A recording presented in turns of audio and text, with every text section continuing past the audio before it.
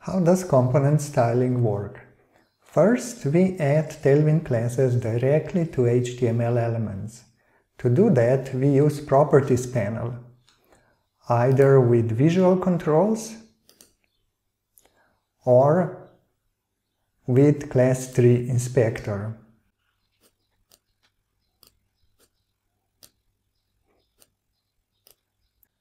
Once we are happy with the result, we switch back into the visual controls and there use the Create a New Style button.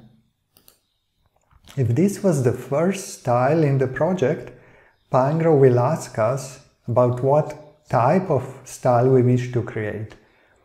Then component styles target elements by CSS selectors, while class styles manage classes directly in HTML elements. So in this case, for CSS styling with component styles, we will choose component styles. Next, we have to enter the selector for our style. In this case, the selector will be H1 because we want this style to affect all H1 elements on the page.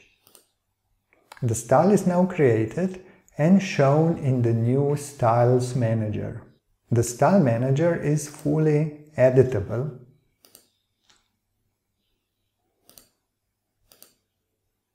Each style can contain declarations for multiple variants and screen sizes.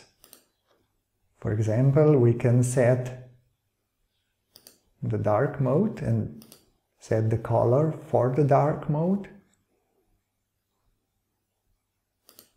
We can even add styles of sub-elements to the parent style. And this gives us self-contained styles that are easy to manage because they contain styling for the whole component and all its sub-elements. And under the hood, Pinegrow uses Tailwind CSS compiler to automatically compile complete style sheet that also contains our styles compiled into regular CSS rules.